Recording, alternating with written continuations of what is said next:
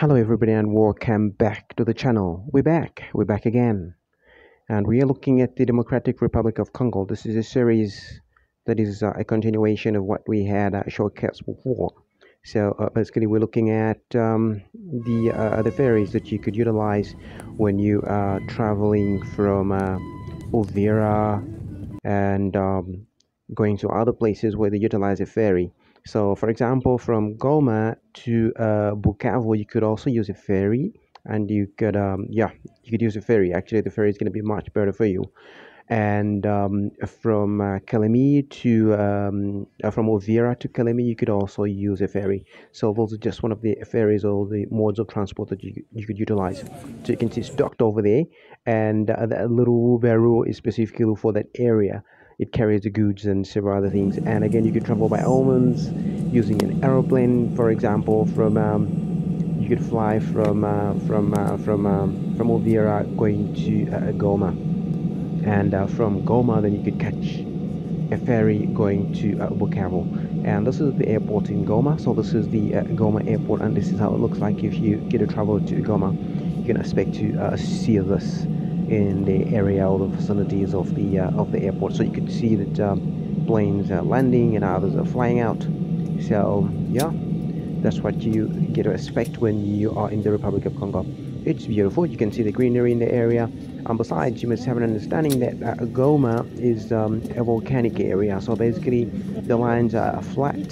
And again, you're going to find some sandy soil as well as the fertile or lava kind of a soil on the grounds because of the lava that comes from the volcanoes. And the volcanoes are actually active. They're not dead volcanoes. The volcanoes are active in Goma. So those are just some of the tips that you get to expect when you are on the lands of Goma. So that's the airport over there, and this is how it looks like. It's a beautiful airport actually. It's beautiful. It looks good and it's huge and it's busy at the same time. And goes by there is a market, and you can see there is a market and people are busy trading. So using the similar modes of transport that we spoke about earlier, and you could see that a lot of motorbikes. This is what you expect to see in East Africa. There is that unique vibe, mostly in the Democratic Republic of Congo, and that vibe is a vibe of motorbikes. And that's a video of Bukavu. So that's how the city of Bukavu looks like. You can see the beauty of the city. It's a beautiful city as well, and the landscapes are beautiful. The buildings, the infrastructure, they're all beautiful. They look good. And yeah, you're gonna have those kind of experiences where you see a lot of people riding on the motorbikes. So those are some of the vibes that you will experience in the Democratic Republic of Congo. And in comparison to the Republic of Zambia, definitely when it comes to motorbikes, they don't use much of the motorbikes in the Republic of Zambia, but in some areas like in the city of Chipata in the eastern province, yes, you're gonna expect to see motorbikes and lots of motorbikes on the streets. Actually, I don't understand where that vibe comes from. I don't know whether it's coming from the neighboring Malawi. I'm not so sure about it, or probably Mozambique. I'm not so sure about it.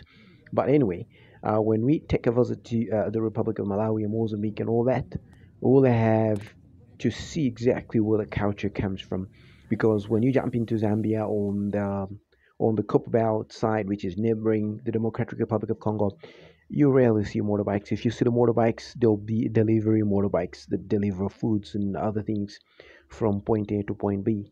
So those are just some of the things that you expect to see. So that's Bukavu over there. And yeah, that's what you expect to see, and it's beautiful to travel. That's the reason why they say in the Bemba language, "Achumwana shenda, atasha nyino kunaya." In other words, I'm not good at the idioms, but yeah, I'm just trying out. Wana shenda, atasha ba nyino kunaya wani. In other words, a person could only praise the cooking of the mother, or the cooking of a shima of the mother. So that's just an idiom anyway. But I'm not that good at idioms. I must remember idioms, but I could be good at other idioms in other languages. So yeah, because I speak some Swahili as well. So hapa mko mnaangalia ni Congo, na kila kitu kinaonekana safi sana na vinaonekana vizuri sana, na ya ni fasi nzuri tena, inabidi mtu anani asafiri kwa aitembelee, aiangalie vizuri. Nchi nzuri, na naona kama watu wako pia wazuri sana. Ni Afrika inakuwa tamu sana. So yeah, there you have it. That's my a little Swahili that I was trying out there. but I don't think it is as little as as others may assume. But yeah, trying out to speak as many African languages as possible. So those are the vibes of Bukavu. So you can see Bukavu is a mountainous area. So you're gonna see the flats, you're gonna see the highlands and other areas. So yeah, that's the Lake Kivu over there in Bukavu as you arrive from Goma using a ferry.